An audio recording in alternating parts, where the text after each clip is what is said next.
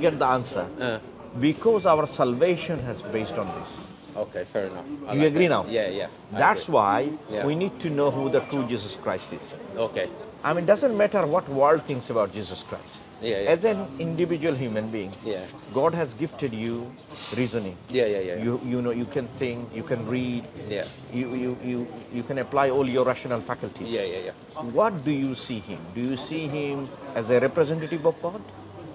Who? Jesus Christ. Yeah, yeah, of course. In that case, 100%. Yeah. in that case, Jesus Christ is a prophet of God. It could be. It could be also. But the way us Catholics see, we see as well as the Son of God and the God. Right. Now, Catholic can say, I mean, you can believe in anything. I say, what is make more sense? Yeah. Because in order to have a son, Yeah. there is two types of son. Yeah. Biological son Yeah, yeah. and respectful son, right? Yeah, like any, you will find elder generation. Yeah, They yeah. say to someone, hello, my son, Yeah, yeah. Even like, someone Yeah, of older course, than yeah. you, No, of will course. say There to was my son. Yeah, expression, yeah, yeah. expression, yeah. So it doesn't make me a son, biological Yeah, of son, course, right? yeah. Biological son is that when you have a wife Yeah. and through your wife you procreate and you have a children and that's your son. Yeah, yeah. So when your belief, Yeah. do you believe that is it a respectful son or do you believe it's a biological son? It's biological. No, if you say biological, I know, I know. yeah, because understand. If you say biological, then God must have a wife. No, Does no, God have a wife? The thing is, God has a power that we cannot explain. Right. Do you I understand? agree. God created someone, You know what? I agree. Yeah. You know why I agree? God created. He didn't think it's God who created. Right. There was no woman, there was nothing. It's God who created. Fantastic. Look, Yeah. now you're talking. Yeah. And I like it. You know why I like it? Uh, Because you speak rationally, you speak clearly, you apply your rational faculty. So if something has been created, yeah. can it be God? It was created by God. No. Created by God one thing and something is created. Yeah. So if I create this book, Yeah, yeah. does that mean this book is a maker or am I the maker? No, you're the maker. Right. So here clearly demonstrated that the creator which you refer a father, Yeah. he is the creator of Jesus. Look, fair enough. Oh, look, I know where you're coming from. No, 'cause that's I'm true. using Yeah. your intellectual faculty. Yeah, I know what you're saying. God is immense. We also don't know. All of us, we don't know the extreme of the power that I God agree. has got. I agree. So there's a lot of questions that you can see based on common sense. Yes. You can keep on asking me and think. But there's so many things about God that you yourself, as a religious person, you still don't know. You know- because don't you know why? exactly the power of God. Even God told us that he is all-knowing. So when God said God is all-knowing, what he is referring, God said who? Someone wrote, a man wrote that No, on no, no. behalf of God. like in the scripture, whatever. Now, do you agree God is all-knowing? Yeah. Okay. If you say God is all-knowing, Yeah. does it mean if you look at the creation, Yeah. do you think anybody possesses God's knowledge? No. No. No. So this is a given thing. Look, even our rationality tells us Yeah. that our knowledge is nowhere near to God's knowledge. Yeah.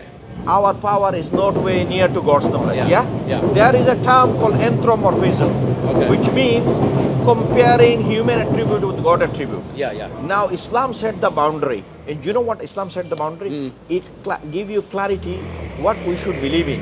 Okay. Like for example, Allah said, Qul huwallahu ahad. Say God is one. Yeah. Allah is one. Yeah, yeah. Allahu samad. The eternal refuge, the Yeah. self-sustaining. He sustains everything. Yeah, yeah, yeah. Lam yalid walam yulad. He begets no begotten, means he doesn't have a father, neither he has a son. Yeah, yeah, yeah. Walam yakul lahu kufuwan ahad. You cannot compare anything with God. Fair enough, yeah. Does it make sense? Now we make the distinction between Jesus Christ and God. Yeah. Right? Yeah. So Jesus Christ can't be God on that parameter that we have. On that parameter, yes. Right. But, Now, as I'll Catholic, tell you we why. believe for us I'll is tell God. you why this should be the parameter everyone should use. Because if you go back to any country, Yeah. you will find people who have these intellectual faculties Yeah. and they have the sign of God available there. Yeah. Now imagine if our parameter was based on scientific truth, Yeah. that means God is doing injustice to these people because a layman or a poor man would Yeah. not have access to the science. Yeah. So God didn't give a tool or external tool. Or in order to believe, I need to believe in science. Yeah. But God given you some of the things embedded within you, Yeah. which is your rational reasoning, right? And then God gives you science so that you can connect with. So Yeah. whenever you look at the sun, Yeah. do you say this sun was made by Jesus? Well, I can't tell because No. if we look, there's so many Based on planets. the first premise, Yeah. who was the creator? The great is Jesus, isn't it? No. But I don't No, know no, if he, no. God. No, God, right. So, but I don't know if he created So- the universe. No. Right, okay. You know. By definition, creator means someone who creates things. Yeah, Okay, now, of course, yes. So Allah created, so Allah is saying, I am the God, Yeah. and I create everything. Yeah. And including your own admission, Jesus Christ is a creation of God. So therefore, there is a degree of separation here. Yeah. Creator and a creation. Yeah. We see, as Catholics, we see Jesus Christ as a reincarnation of God. Yeah. What they say there's a son, he Yeah. came as Jesus Christ. So that's why Jesus Christ for us is also. Right.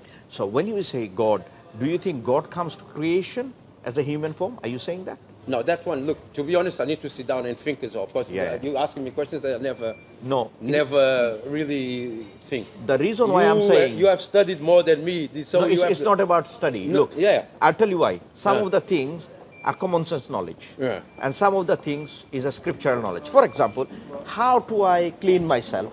Yeah. How do I worship? All those things we need to know from scripture. Yeah. But knowing God is instilled with humankind. Yeah. So how do you know God is all powerful? You already know that God created everything. He must Yeah. be all knowing. Yeah. God, everything we see the reflection of knowledge. So God must be all knowing. So these are the things, knowledge embedded within you. Yeah. So what I am saying, you don't need a scripture to tell you there is only one God. No. So this is the fundamental principle. So if you agree with Islamic proposition, which is in line with your rational faculties, Yeah. then an imposed belief has Yeah. telling you, no, don't follow your rational reasoning. Go with the book, and which is contradictory to the notion. For me, there's only one God. Right. Muslims call him Allah. We call him Yeah. Jesus Christ or another name. The Jews call him in a different way. But for me, there's only one God. But- and people call him in Now, in order to be that one God, Yeah. your concept of God is not one God alone. because they're bringing Jesus Christ. No, you bring in Trinity as well, the Holy Spirit as well. Okay. So what we are saying is your own admission that Holy Spirit and Jesus Christ both have been created. Yeah. If something, there is a test you can apply. I'll tell you one test. Chapter 112, there is a term called as-samad. Okay. As-samad, something means eternal. Okay. Eternal means something always exists. If something starts, it cannot be eternal. Okay. Right. So God's attribute is eternal. Yeah. So Jesus Christ was not eternal because in one point he started his life. So therefore we cannot apply that he is God. In a way, yeah. Right. Not in a way. It's a Yeah. clear. Yeah. I said you don't need a scripture Yeah. to know God. Yeah. Scripture actually comes, you confirm you whatever you are holding. Yeah. So you believe that, okay, there is only one God. Yeah. And you know what in Quran said? Allah revealed this. قُلْ يُوحَى إِلَيَّ أَنَّمَا إِلَهُكُمْ إِلَهٌ وَحِيدٌ. I have, so basically paraphrasing this, so God revealed the information, there is only one God. Yeah. So it has been a confirmation. Yeah. Why it is a confirmation? Because the knowledge has been instilled with you, this oneness of Yeah, God, yeah. within your reasoning, within your, we call it fitra in Arabic. Yeah. Okay. So now, question going back. Not What two we- questions, but of course, Yeah. I'm not going to speak, but I need to go I somewhere. tell you, please. I tell I'm you, coming from work. Yeah, I tell you why we need. I because- find interesting the Yeah, yeah. conversation. Do you know why I said why we are doing this? Why we are asking? Why make a separation between Jesus Christ Yeah. and oneness of God? Yeah. Because so that your salvation can go to the right direction. Imagine the brother gives you money and you start thinking this cycle. Yeah. Is your gratitude going to the right direction? It depends if the cycle takes. No, me no, no. to- The takes cycle didn't give you nothing. Me, yeah. And the guy giving you everything. This is my No, brother. the brother gave me money for me to But- buy a bicycle for me to go. No, to no, work. no. Don't make it up. I'm giving my analogy, not your analogy.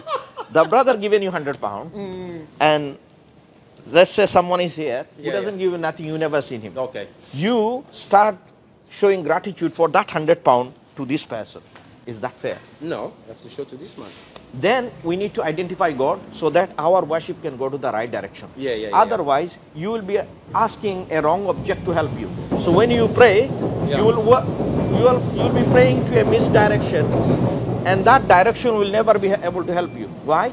Because your worship will not directed in the correct way. Brother, me and you, I want to carry on this conversation with you. Shall we catch up next week? We'll catch up next week. You know what? Let me give you one thing. Let me give you a copy of the Quran. Okay. And I'll give you some two information, two basically small booklet. It talks about why Prophet Muhammad is the last and final messenger. Okay. You understood the oneness, which is the main concept, right? Okay. And the second main concept is believed in the Prophet Muhammad as a final messenger of God. Okay. And there is a test you can perform. It's a litmus test. Okay, okay. Either he's a liar, either he's deluded, or he's speaking the truth. Okay. This book will give you a clear idea that why Prophet Muhammad is a mercy for mankind. Okay. Why he is a messenger for us. Okay. He was not sent for children of Israel, but he was sent for everyone. But all other prophets and messengers sent for a specific community. Okay. Muhammad sallallahu alaihi wasallam sent for entire mankind. For everybody. Everyone. Okay. Because Jesus Christ, he said himself, I was sent for lost sheep of Israel, not for all over the world. And he was clearly signaling there is someone else coming who will teach you the God's commandments. So Muhammad sallallahu alaihi wasallam is the final, the fulfillment of all the prophets. Okay. And this is what we believe about Jesus Christ, about his miraculous birth, about what we believe in Trinity. And Allah said, do not, وَلَا تَقُولُوا ثَلَاثَةً, do not say three. And do not exaggerate in your religion. وَلَا تَغْلُوا فِي دِينِكُمْ, do not exaggerate in your religion. Do not say three, say one. Allah is only one. Only one. So, and then talks about like virgin birth of Jesus Christ. And about Mary's purity, because Mary's Virgin Mary. Virgin Mary, and talks about the one message. What is this message? The message is worship one God. Abraham never worshipped triune God. If we have a dispute, we go back to our predecessor. If you go to 2 steps back, Abraham was way before Jesus Christ. Now, if Abraham worshipped one God, then worship in Trinity is something wrong and something invented. It wouldn't be unjust on God's part to completely change all the prophets and messengers from Adam to Noah, Abraham, Moses, that they strictly mention the oneness of God, that God is not a man, and all of a sudden 3,000 years later God will all of a sudden put confusion in people, saying that he came down as a man or three gods in one, three persons in one God, because this is not just. Because why would the prophets and messengers, they came with this one message consistently for thousands of years, and all of a sudden you have someone called Jesus Christ who you claim to say that he was God. This doesn't. Why would God confuse us like that? That's the problem. And what you'll find out is that Prophet Muhammad, peace be upon him, he did not come with a new message. He only came here to confirm the message that all the previous prophets came with. Because what happened by the token of time, the message has been corrupted. So now we need the Prophet Muhammad to be given the final revelation of the Quran to restore the original teachings of Jesus. And in fact, even if you look at like the history of Christianity, in fact, the early Christians never believed in the Trinity. They never believed Jesus is God. But by the passage of time, because of the Greco-Roman mythology, unfortunately, the Trinity was established.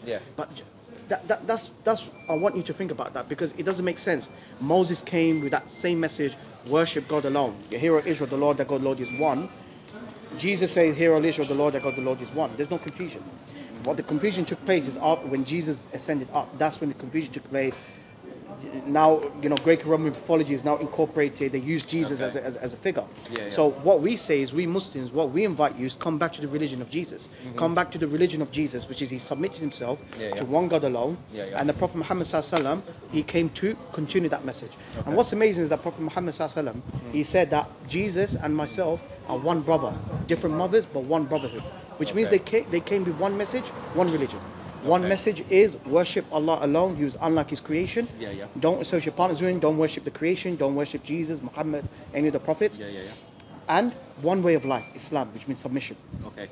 And Abraham was not a Jew, nor was he a Christian. Yeah. So what religion was he following? Islam. Because Islam means submission. Islam. Yeah. That's what we are. This is a serious message. You need to look into it, my brother. I'll read. Thank you very much. Have a lovely evening. Have a good Thank you evening. very much. Take care. Carry on. Have a good evening. I'll catch up with you. Yeah, no problem. Next week. So, subhanallah.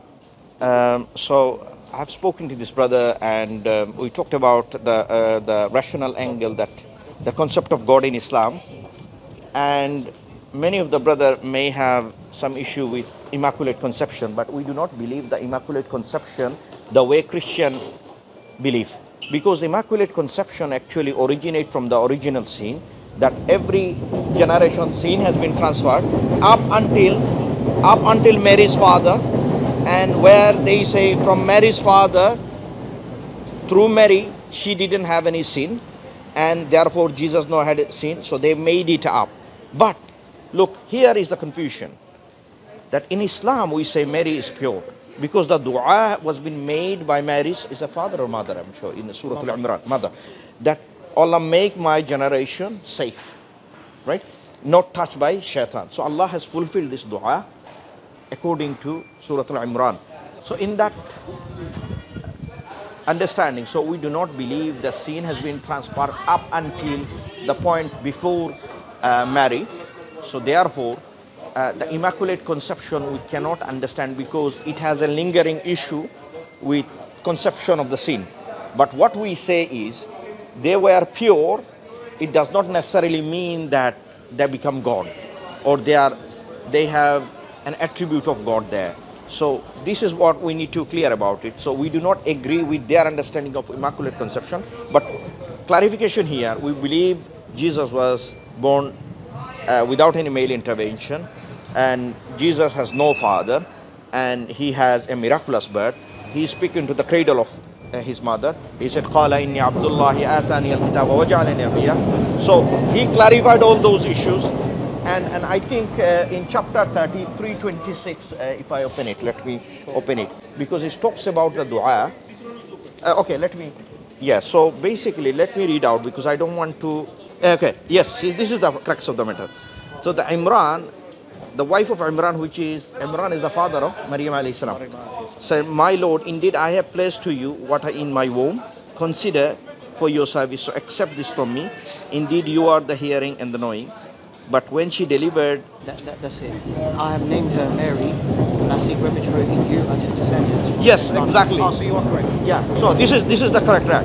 So I have named her Mary, and I seek refuge for her in you, her descendant from Satan, and expelled from mercy of God. So our understanding, Brother Raihan, is, and for the viewers inshallah, that this is the dua that Maryam alayhi salam's mother done, so that Mary and her descendant can be stay away from, or not touched by shaitan.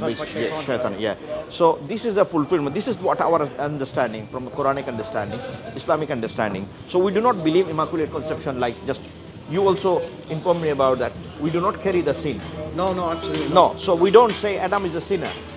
No. He committed out of forgetfulness. His sin. Exactly, inherit, yeah. So out of forgetfulness, he made the mistake. But then again, he said, فَتَلَقَّ آدَمُ مِنْ رَبِّهِ كَلِمَاتٍ فَتَابَ عَلَيْهِ إِنَّهُ التَّوَّابُ الرَّحِيمُ.